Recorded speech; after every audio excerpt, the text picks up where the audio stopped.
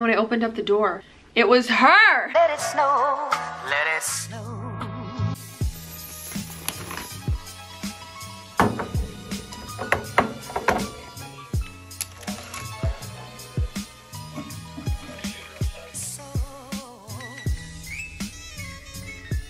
So the salad actually isn't too bad. I don't mind it. It's pretty darn good. I would probably get it again. The dressing is interesting. I haven't really had anything like that before, but it's pretty good. Hello, happy Friday. I just got out of work and then I went to my P.O Box. You guys, I am crying on the inside. I can't believe how sweet you guys are. It means the absolute world. It's just so kind. You guys are amazing. The sweetest group of people I have ever come across in my entire life. I will share everything you guys sent over once I get home. I just think it's adorable that you guys take the time to actually send me something. It's so sweet and so kind, and I am forever grateful. These ornaments are amazing. I love them. They're like a heavy metal too. And then this hat with the glitter, it's so stinking cute. And this skincare set, I haven't really tried much from Glow Recipe, so I'm super excited to test these out.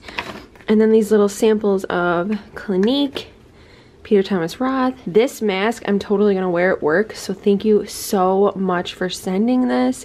So sweet. And then a Blue Line flag. Thank you, thank you, thank you. I really, really appreciate it. I'm gonna jump right into a little story time.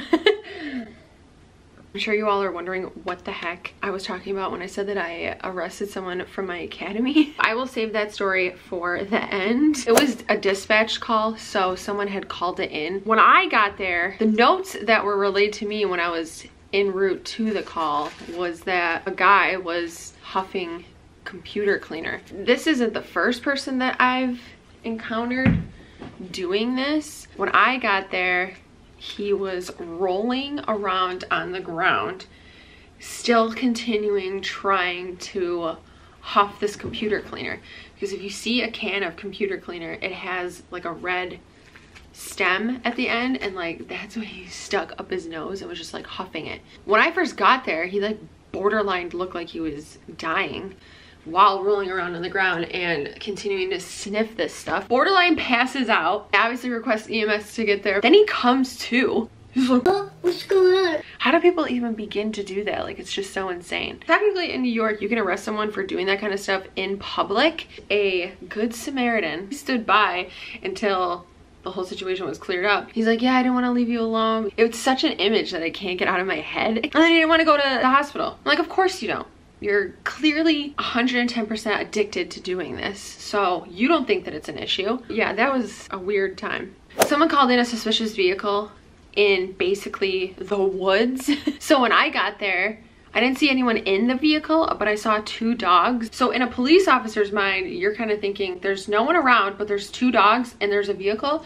So you're thinking someone probably went into the woods and committed suicide or overdosed. Just all of these things start going through your mind because you always think that the worst is going to happen. As I started to approach the vehicle, these 2 dogs came running out. I didn't know if they were actually like chained to the vehicle at first or if they were just in there. They were vicious dogs. I thought that I was literally going to have to tase one or shoot the dog. It was like coming directly at us, and if they weren't chained, I swear we probably would have had our legs chewed off. That's how crazy and vicious these dogs were. I like ran into the woods. I just wasn't sure how long the leash was or if they even were connected to the car. It was so insane. Inch my way towards the police vehicle, but every move that I made, this dog was going haywire.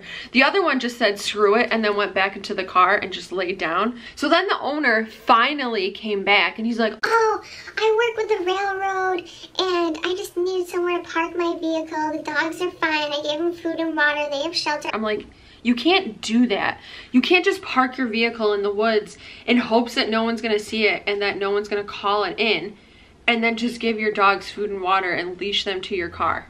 You can't do that. While I was off duty one time, I was in Five Below, which if you guys don't have a Five Below near you, it's kind of like a dollar store, but everything is $5 and below. I saw this guy just like stuffing things into his jacket. I went over to him and I was like, you need to return that stuff right now. And he was like, oh, what are you talking about? And I was like, I'm a police officer, and if you don't give it back, I'm gonna arrest you. He's like, oh, I'm sorry. So he put it all back, and the employees were watching the entire time, and I was like, you need to go over there and apologize to them for stealing, because they can technically get you arrested.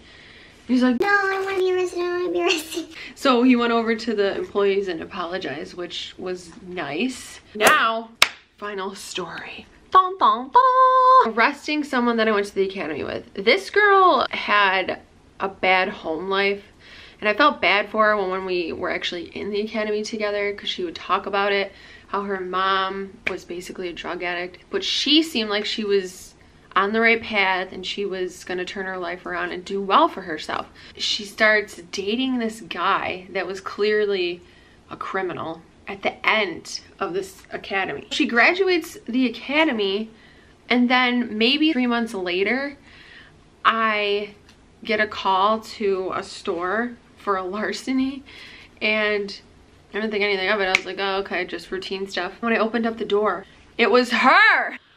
I'm like, what are you doing? And obviously we recognize each other. And she's like, don't let them arrest me. And I'm like, I would be the one that's arresting you. And the store desires prosecution, so it's out of my hands. But it was so awkward to open up the door and then see her there. I can't believe she took such a drastic turn. So then when we got back to the police department, come to find out, she was arrested for like falsifying business records as well. I couldn't believe it. You were doing so well in the academy, and then you just took a turn because you were dating this loser who obviously took her down the wrong path. While we were at the police department, she was like, oh yeah, and I'm going to rehab. I'm like, you're doing drugs too? Like, I can't even believe that. It was so insane. Obviously, she never became a police officer. I don't even know what she's doing nowadays. Like, even the chief tried to help her. He always encouraged her to do well, and it just didn't work out. I had to arrest her for petty larceny because she stole a bunch of like makeup. It was stupid stuff. It was so crazy. If you're new to my channel, I put myself through the academy, so I paid for it. So anyone can technically do that because it's just pre-employment. You're not getting hired by a police department until you graduate. So technically anyone can do it. Those are all the little stories that I have to share for right now. It's been so much fun posting for you guys, and I know that you guys have been enjoying these videos, which I really appreciate. I think I'm probably just gonna end the video here because it's 6:30. It's probably gonna take me a couple hours to edit, and then I have to go to bed to start work all over again tomorrow.